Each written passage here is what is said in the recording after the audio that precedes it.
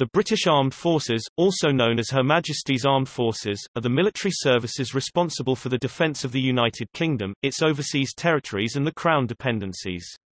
They also promote Britain's wider interests, support international peacekeeping efforts and provide humanitarian aid. Since the formation of a Kingdom of Great Britain in 1707, later succeeded by the United Kingdom, the armed forces have seen action in a number of major wars involving the world's great powers, including the 7 Years' War, the Napoleonic Wars, the Crimean War, the First World War, and the Second World War. Repeatedly emerging victorious from conflicts has allowed Britain to establish itself as one of the world's leading military and economic powers. Today, the British Armed Forces consist of the Royal Navy, a blue water navy with a fleet of 75 commissioned ships, together with the Royal Marines, a highly specialised amphibious light infantry force, the British Army, the UK's principal land warfare branch, and the Royal Air Force, a technologically sophisticated air force with a diverse operational fleet consisting of both fixed-wing and rotary aircraft. The British Armed Forces include standing forces, regular reserve, volunteer reserves and sponsored reserves. Its Commander-in-Chief is the British monarch, currently Queen Elizabeth II, to whom members of the forces swear allegiance.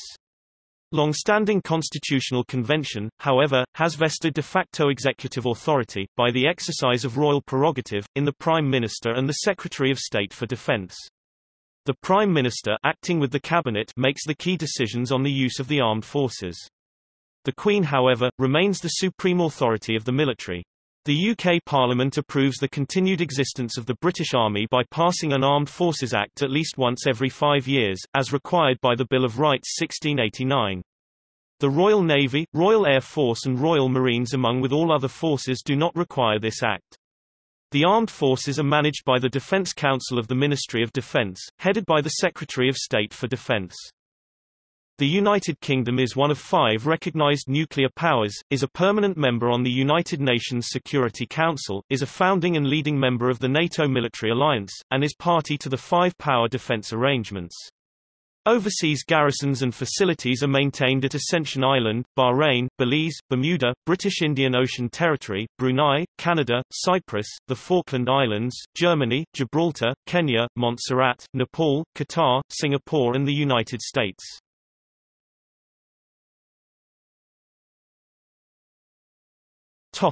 History.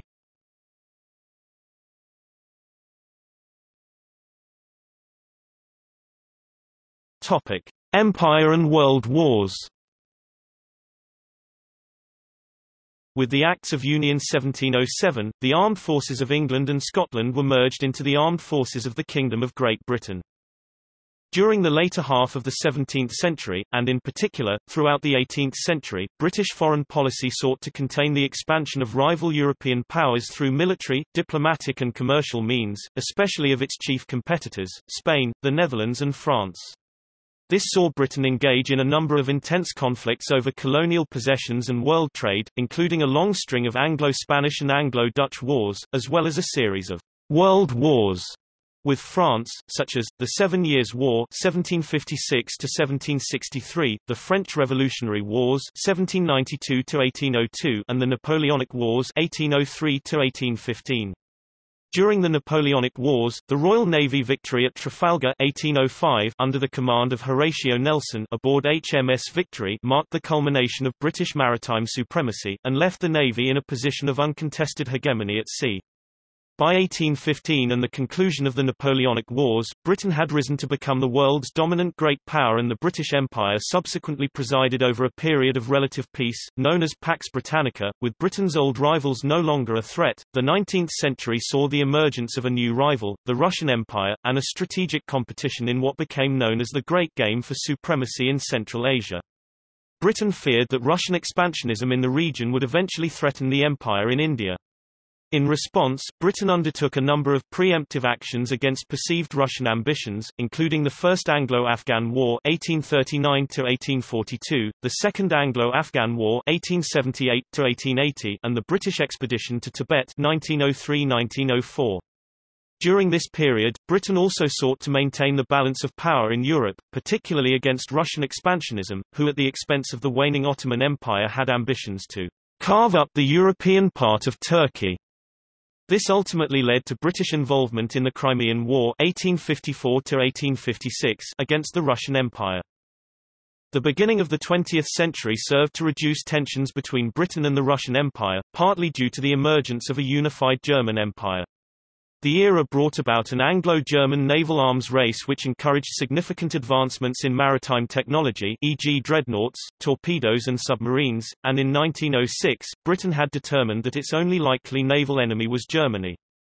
The accumulated tensions in European relations finally broke out into the hostilities of the First World War 1914–1918, in what is recognized today, as the most devastating war in British military history, with nearly 800,000 men killed and over 2 million wounded. Allied victory resulted in the defeat of the Central Powers, the end of the German Empire, the Treaty of Versailles and the establishment of the League of Nations. Although Germany had been defeated during the First World War, by 1933 fascism had given rise to Nazi Germany, which under the leadership of Adolf Hitler remilitarized in defiance of the Treaty of Versailles. Once again tensions accumulated in European relations, and following Germany's invasion of Poland in September 1939, the Second World War began 1939–1945. The conflict was the most widespread in British history, with British Empire and Commonwealth troops fighting in campaigns from Europe and North Africa, to the Middle East and the Far East. Approximately 390,000 British Empire and Commonwealth troops lost their lives. Allied victory resulted in the defeat of the Axis powers and the establishment of the United Nations, replacing the League of Nations.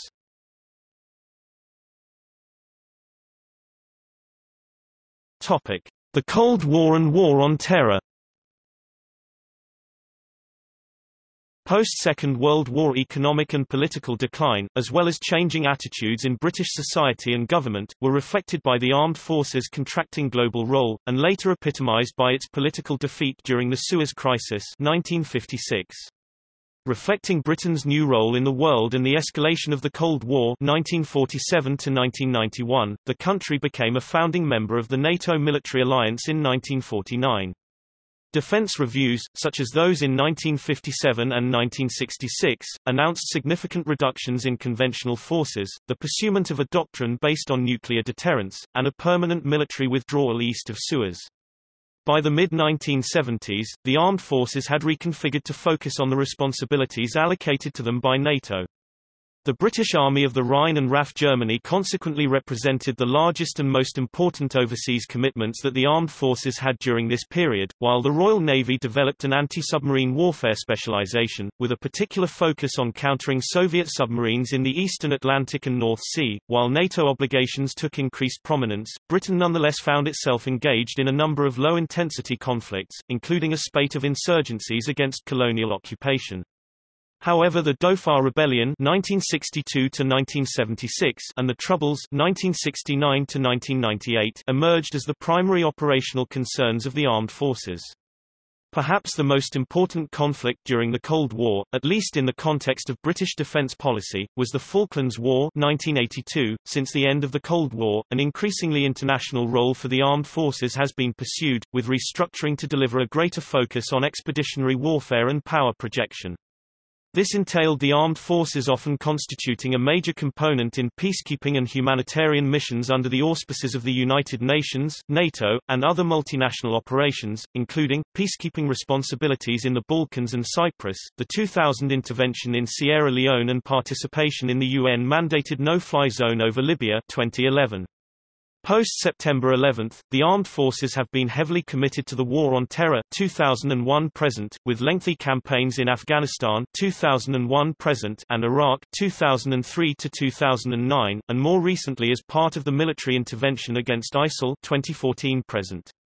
Britain's military intervention against Islamic State was expanded following a parliamentary vote to launch a bombing campaign over Syria, an extension of the bombing campaign requested by the Iraqi government against the same group. In addition to the aerial campaign, the British Army has trained and supplied allies on the ground, and the Special Air Service, the Special Boat Service, and the Special Reconnaissance Regiment British Special Forces has carried out various missions on the ground in both Syria and Iraq. Figures released by the Ministry of Defence on 31 March 2016 show that 7,185 British Armed Forces personnel have lost their lives in medal-earning theatres since the end of the Second World War.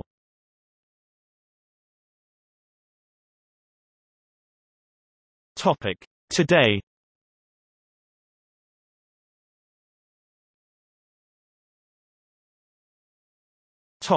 Command organisation. As sovereign and head of state, Queen Elizabeth II is head of the armed forces and their commander-in-chief. Long-standing constitutional convention, however, has vested de facto executive authority, by the exercise of royal prerogative powers, in the Prime Minister and the Secretary of State for Defence, and the Prime Minister, acting with the support of the Cabinet, makes the key decisions on the use of the armed forces. The Queen, however, remains the ultimate authority of the military, with officers and personnel swearing allegiance to the monarch.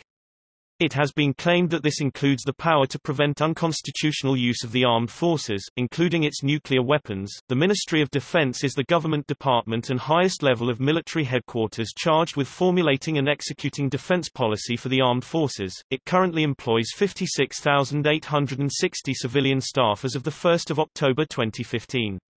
The department is controlled by the Secretary of State for Defence and contains 3 deputy appointments: Minister of State for the Armed Forces, Minister for Defence Procurement, and Minister for Veterans Affairs. Responsibility for the management of the forces is delegated to a number of committees: the Defence Council, Chiefs of Staff Committee, Defence Management Board and 3 single service boards. The Defence Council, composed of senior representatives of the services and the Ministry of Defence, provides the formal legal basis for the conduct of defence. The 3 constituent single service committees, Admiralty Board, Army Board and Air Force Board, are chaired by the Secretary of State for Defence. The Chief of the Defence Staff is the professional head of the armed forces and is an appointment that can be held by an admiral, air chief marshal or general. Before the practice was discontinued in the 1990s, those who were appointed to the position of CDs had been elevated to the most senior rank in their respective service, a 5-star rank. The CDs, along with the permanent Under-Secretary, are the principal advisors to the departmental minister. The 3 services have their own respective professional chiefs, the First Sea Lord, the Chief of the General Staff and the Chief of the Air Staff.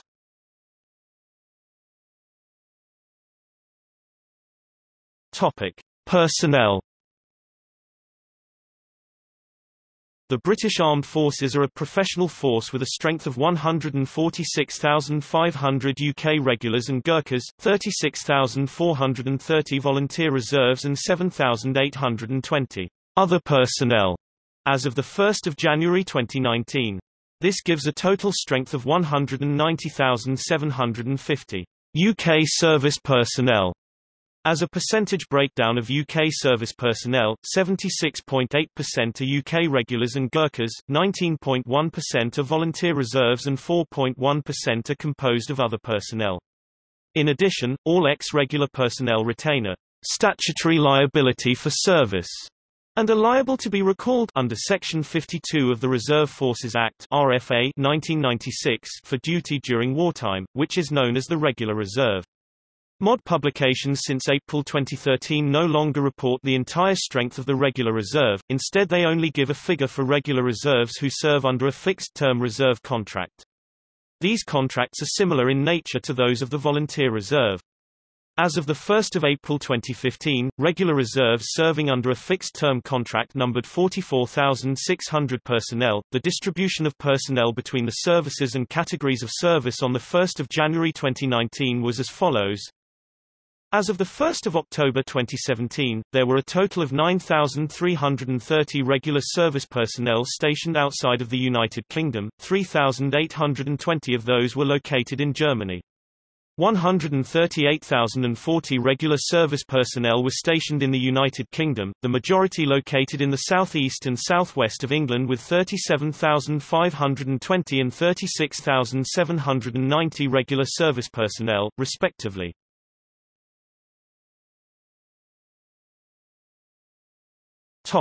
Defence expenditure. According to the International Institute for Strategic Studies and the Stockholm International Peace Research Institute, the United Kingdom has the sixth or seventh largest defence budget in the world. For comparison's sake, this sees Britain spending more in absolute terms than France, Germany, India or Japan, a similar amount to that of Russia, but less than China, Saudi Arabia or the United States. In September 2011, according to Professor Malcolm Chalmers of the Royal United Services Institute, current planned levels of defence spending should be enough for the United Kingdom to maintain its position as one of the world's top military powers, as well as being one of NATO Europe's top military powers. Its edge, not least its qualitative edge, in relation to rising Asian powers seems set to erode, but will remain significant well into the 2020s, and possibly beyond. The Strategic Defence and Security Review 2015 committed to spending 2% of GDP on defence and announced a £178 billion investment over 10 years in new equipment and capabilities.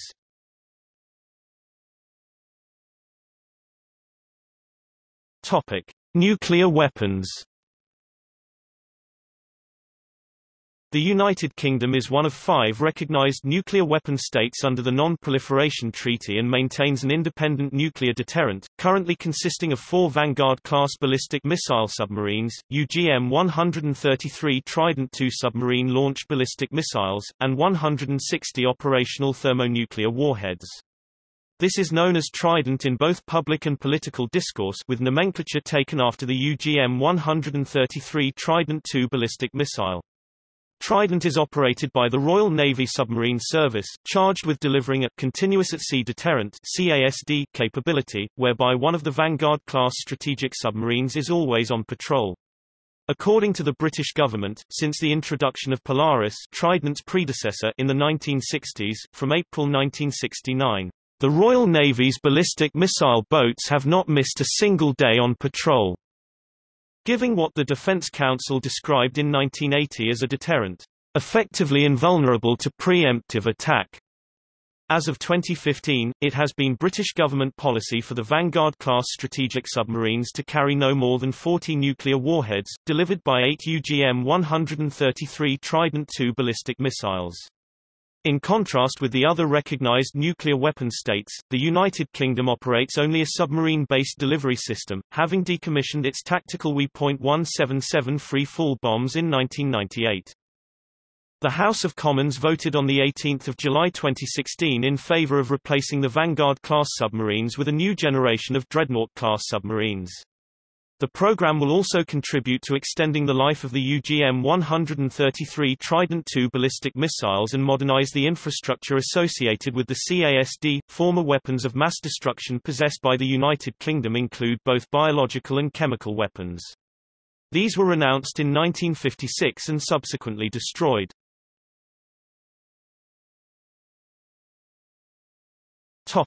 Overseas military installations. The British Armed Forces maintain a number of overseas garrisons and military facilities which enable the country to conduct operations worldwide. All of Britain's permanent military installations are located on British Overseas Territories (BOTS) or former colonies which retain close diplomatic ties with the United Kingdom, and located in areas of strategic importance.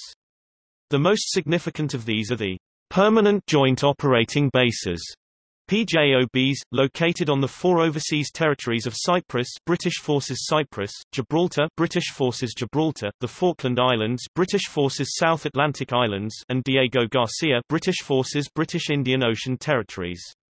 While not a PJOB, Ascension Island, another BOT, is home to the airbase RAF Ascension Island, notable for use as a staging post during the 1982 Falklands War. The territory is also the site of a joint UK-US signals intelligence facility. Qatar is home to RAF Al Udeid, a Royal Air Force outpost at Al Udeid Air Base which serves as the operational headquarters for No. 83 Expeditionary Air Group and its operations across the Middle East.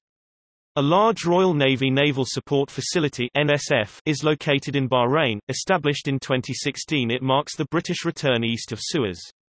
In support of the Five Power Defence Arrangements (FPDA), the United Kingdom retains a naval repair and logistics support facility at Sembawang Wharf, Singapore.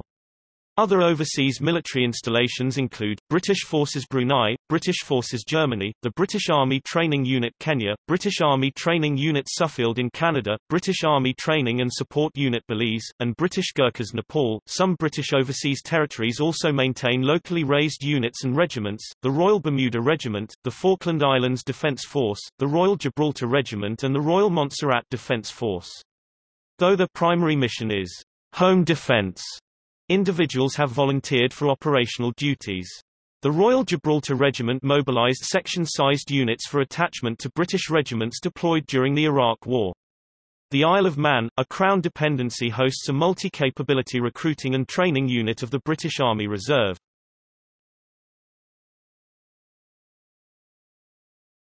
Topic: Expeditionary Forces. The British Armed Forces place significant importance in the ability to conduct expeditionary warfare. While the armed forces are expeditionary in nature, it maintains a core of high readiness forces trained and equipped to deploy at very short notice. These include the Joint Expeditionary Force Maritime Royal Navy, 3 Commando Brigade Royal Marines, 16 Air Assault Brigade British Army, and No. 83 Expeditionary Air Group Royal Air Force. Oftentimes, these will act in conjunction with a larger tri-service effort, such as the UK Joint Rapid Reaction Force, or along with like-minded allies under the UK Joint Expeditionary Force. Similarly, under the auspices of NATO, such expeditionary forces are designed to meet Britain's obligations to the Allied Rapid Reaction Corps and other NATO operations. In 2010, the governments of the United Kingdom and France signed the Lancaster House Treaties, which committed both governments to the creation of a Franco-British combined joint expeditionary force. It is envisaged as a deployable joint force, for use in a wide range of crisis scenarios, up to and including high-intensity combat operations. As a joint force, it involves all 3 armed services, a land component composed of formations at national brigade level, maritime and air components with their associated headquarters, together with logistics and support functions.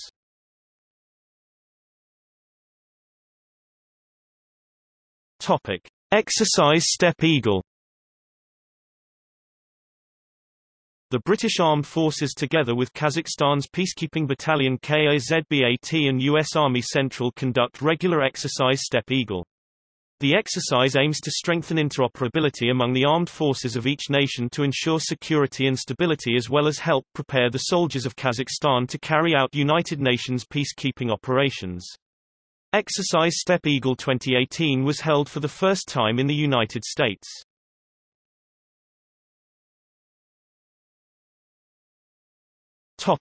The Armed Forces.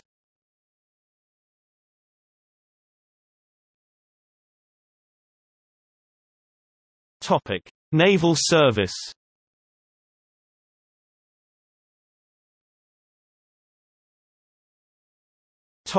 Royal Navy. The Royal Navy is a technologically sophisticated naval force, and as of August 2018 consists of 74 commissioned ships. Command of deployable assets is exercised by the Fleet Commander of the Naval Service. Personnel matters are the responsibility of the Second Sea Lord, Commander-in-Chief Naval Home Command, an appointment usually held by a Vice Admiral. The surface fleet consists of amphibious warfare ships, destroyers, frigates, patrol vessels, mine countermeasure vessels, and other miscellaneous vessels. The surface fleet has been structured around a single fleet since the abolition of the Eastern and Western fleets in 1971. The recently built Type 45 destroyers are technologically advanced air defense destroyers. The Royal Navy is building 2 Queen Elizabeth-class aircraft carriers, embarking an air group including the advanced 5th-generation multi-role fighter, the F-35B. A submarine service has existed within the Royal Navy for more than 100 years. The submarine service's 4 Vanguard-class nuclear-powered submarines carry Lockheed Martin's Trident II ballistic missiles, forming the United Kingdom's nuclear deterrent. 7 Astute-class nuclear-powered attack submarines have been ordered, with 3 completed and 4 under construction. The Astute class are the most advanced and largest fleet submarines ever built for the Royal Navy, and will maintain Britain's nuclear-powered submarine fleet capabilities for decades to come.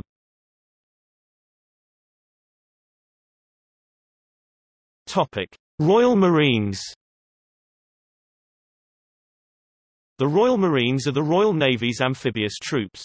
Consisting of a single maneuver brigade, 3 commando, and various independent units, the Royal Marines specialize in amphibious, Arctic, and mountain warfare. Contained within 3 Commando Brigade are 3 attached Army units, 383 Commando Petroleum Troop RLC, 29 Commando Regiment Royal Artillery, a field artillery regiment based in Plymouth, and 24 Commando Regiment Royal Engineers. The Commando Logistic Regiment consists of personnel from the Army, Royal Marines, and Royal Navy.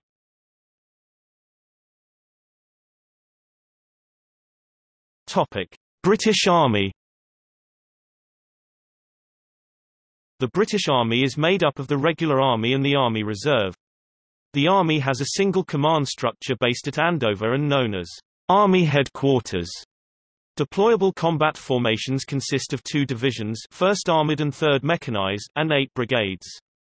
Within the United Kingdom, operational and non-deployable units are administered by 2 divisions, Force Troops Command, and London District. The Army has 50 battalions, 36 regular and 14 reserve, of regular and reserve infantry, organized into 17 regiments. The majority of infantry regiments contains multiple regular and reserve battalions. Modern infantry have diverse capabilities, and this is reflected in the varied roles assigned to them. There are 4 operational roles that infantry battalions can fulfill: air assault, armored infantry, mechanized infantry, and light role infantry. Regiments and battalions, e.g., the Parachute Regiment, exist within every corps of the Army, functioning as administrative or tactical formations. Armoured regiments are equivalent to an infantry battalion. There are 14 armoured regiments within the Army, 10 regular and 4 yeomanry armoured reserve, of which 4 are designated as armoured, 3 as armoured cavalry, and 6 as light cavalry. Army 2020 Refine has seen developments which will further modify the Royal Armoured Corps, with 2 existing regiments forming the core of 2 new strike brigades. These 2 regiments, along with the armoured cavalry, will be equipped with the Ajax armoured fighting vehicle, a new £3.5 billion procurement programme. The Ajax will be employed in the task organisation and roles of both armoured cavalry and medium armour. With a slight exception of the Household Cavalry, which maintains quasi-autonomy within the Household Division, armoured regiments and their yeomanry counterparts collectively form the Royal Armoured Corps. Arms and support units are also formed into similar collectives organised around specific purposes, such as the Corps of Royal Engineers, Army Air Corps and Royal Army Medical Corps.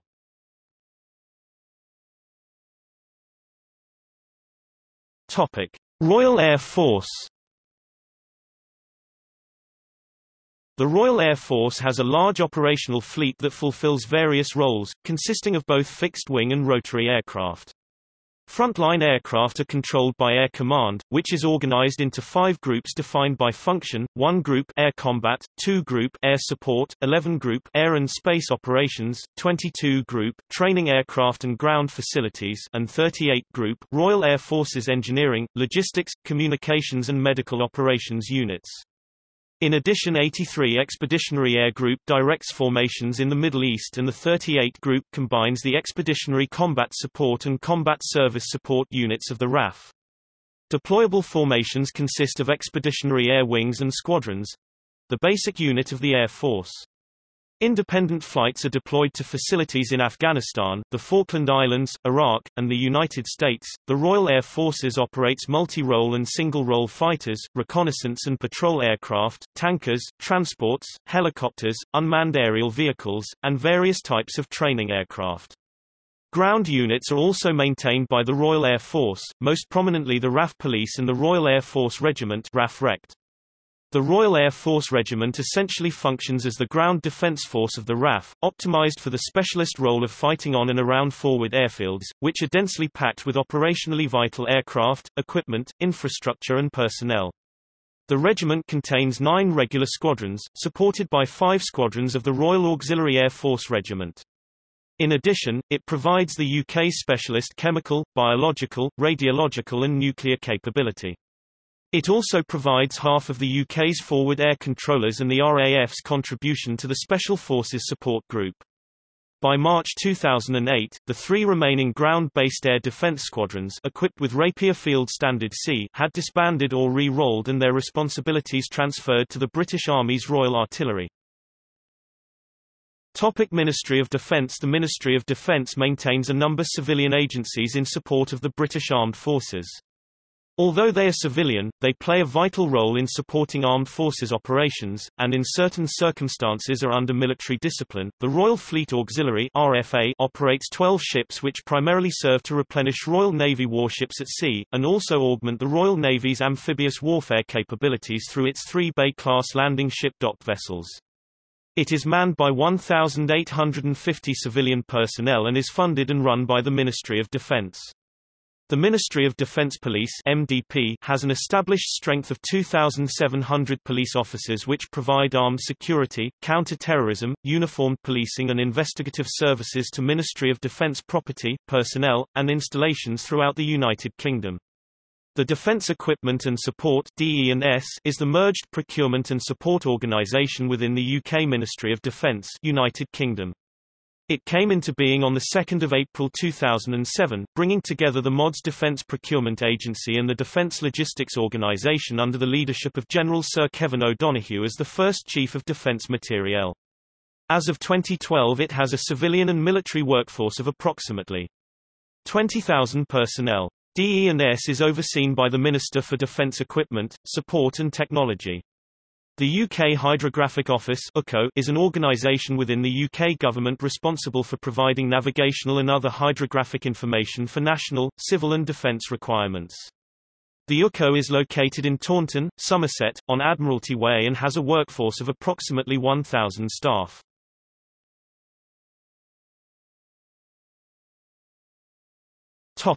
Recruitment. All three services of the British Armed Forces recruit primarily from within the United Kingdom, although citizens from the Commonwealth of Nations and the Republic of Ireland are equally eligible to join. The minimum recruitment age is 16 years, although personnel may not serve on armed operations below 18 years, and if under 18 must also have parental consent to join. The maximum recruitment age depends whether the application is for a regular or reserve role. There are further variations in age limit for different corps, regiments. The normal term of engagement is 22 years, however, the minimum service required before resignation is 4 years, plus, in the case of the Army, any service person below the age of 18. At present, the yearly intake into the armed forces is 11,880 per the 12 months to 31 March 2014, excluding the Brigade of Gurkhas and the Royal Irish Regiment. As of 1 April 2014 there are approximately 11,200 black and minority ethnic (BME) persons serving as regulars across the three service branches. Of those, 6,610 were recruited from outside the United Kingdom. In total, black and minority ethnic persons represent 7.1% of all service personnel, an increase from 6.6% in 2010. Since the year 2000, sexual orientation has not been a factor considered in recruitment, and homosexuals can serve openly in the armed forces. All branches of the forces have actively recruited at gay pride events. The forces keep no formal figures concerning the number of gay and lesbian serving soldiers, saying that the sexual orientation of personnel is considered irrelevant and not monitored.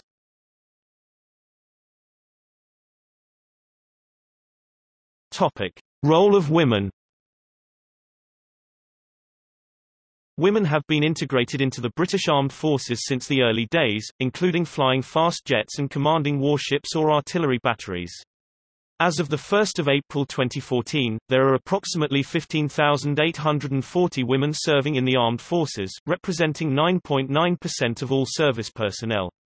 The first female military pilot was Flight Lieutenant Julie Ann Gibson, while Flight Lieutenant Joe Salter was the first fast jet pilot, the former flying a Tornado GR-1 on missions patrolling the then northern Iraqi no-fly zone.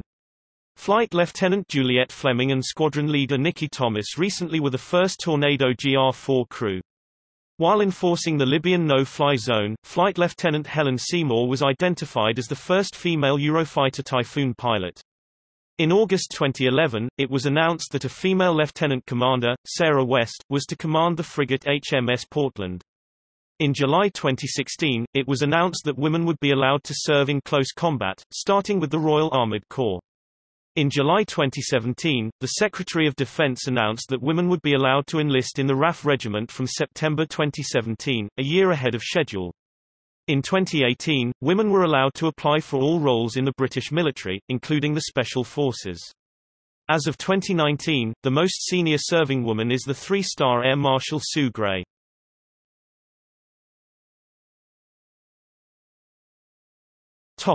See also: Armed Forces Day, United Kingdom; Atholl Highlanders, the only legal private army in Europe under the command of the Duke of Atholl in Scotland; Banknotes of the British Armed Forces; Community Cadet Forces; Defence Review, the process by which Government of the United Kingdom decides upon its overall defence policy; Military Covenant, the mutual obligations between the nation and its armed forces; Network-enabled capability, British military concept of achieving enhanced military effect through the better use of information systems. Similar to the U.S. concept of network-centric warfare. Sponsored reserves. Uniforms of the British Armed Forces. Notes